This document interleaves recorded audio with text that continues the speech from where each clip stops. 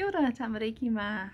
We have a new story today, and our story today is called Old Hoo Hoo, and the author of the story is Kyle Mewburn.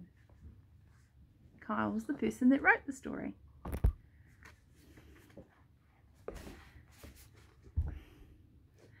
That is my dog trying to get in the video. We're going to ignore her. Old Hoo Hoo.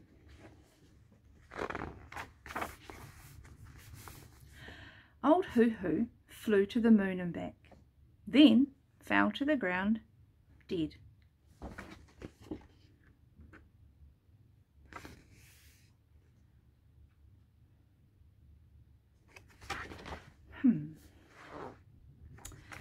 What a silly thing to do, to fly all the way to the moon, and yet wasn't that exactly the kind of thing Old Hoo Hoo used to do all the time long ago when he was young?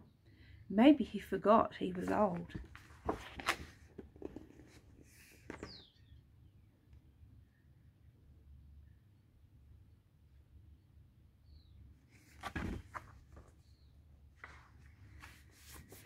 Insects came from far and wide to say goodbye.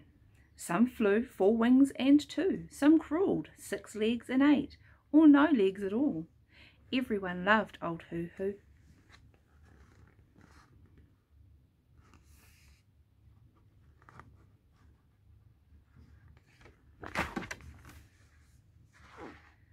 But nobody loved him quite as much as little Hoo Hoo too. Maybe that's why Hoo Hoo too was the only one who knew that it wasn't Old Hoo Hoo lying upside down on the ground. It was just an empty shell. But if that were true, where was Old Hoo Hoo?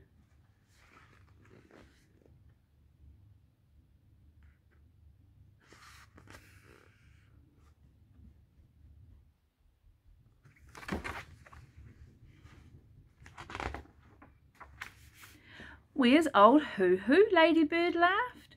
Why, he's sitting on a cloud with all his friends, munching and laughing, a young Hoo Hoo grub again. Could it really be true? Was that where Old Hoo Hoo had got to?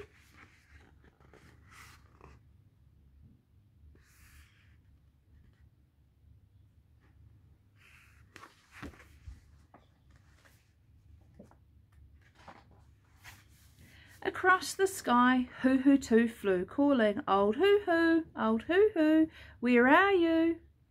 But there came no reply as the cold wind blew.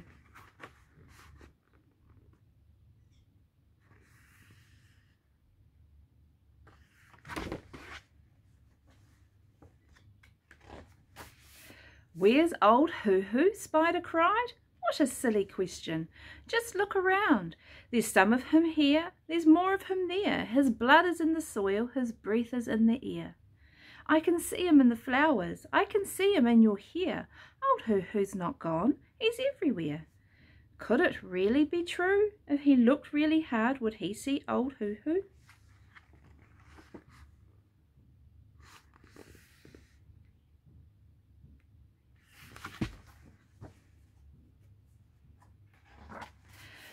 Low and high searched Hoo Hoo too, asking, Old Hoo Hoo, is that really you?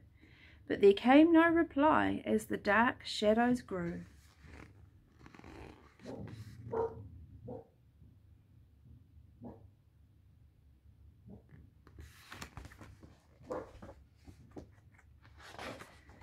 Old Hoo Hoo's not really dead, Butterfly said, but his time as our friend has come to an end. Soon he'll awake, born once again. He might be an elephant, a snake, or a hen.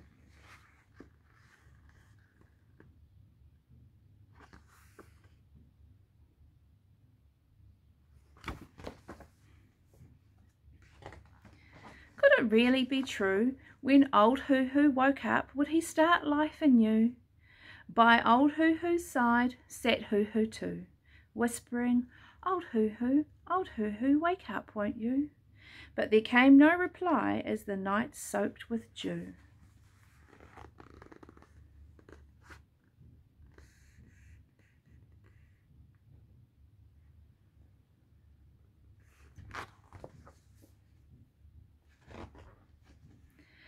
was no use, old Hoo-Hoo was gone forever. And I never said goodbye, Hoo-Hoo too cried. He cried and cried the whole night through. If only I knew where old Hoo-Hoo got to.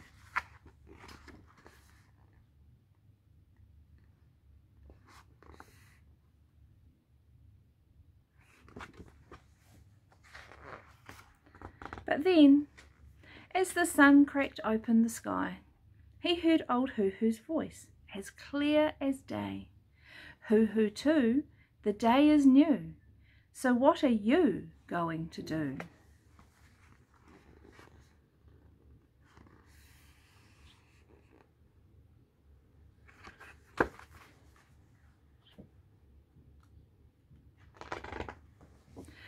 Hoo-Hoo too couldn't believe his ears. Old Hoo-Hoo, he called, where are you? He listened again. Old Hoo-Hoo's voice wasn't coming from the clouds, or the dirt, or the flowers. It was coming from inside Hoo-Hoo too.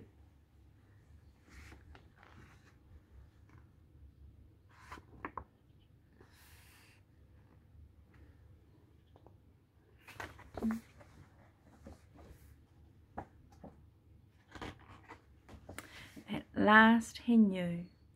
That's where you'd got to, smiled Hoo-Hoo too.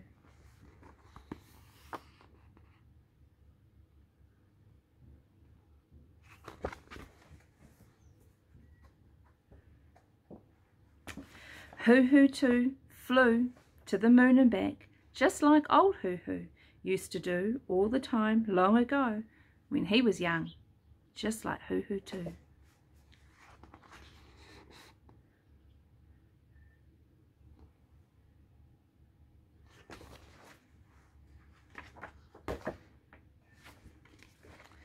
Ko motu whānau. I hope you liked our story about old Hoo-Hoo today.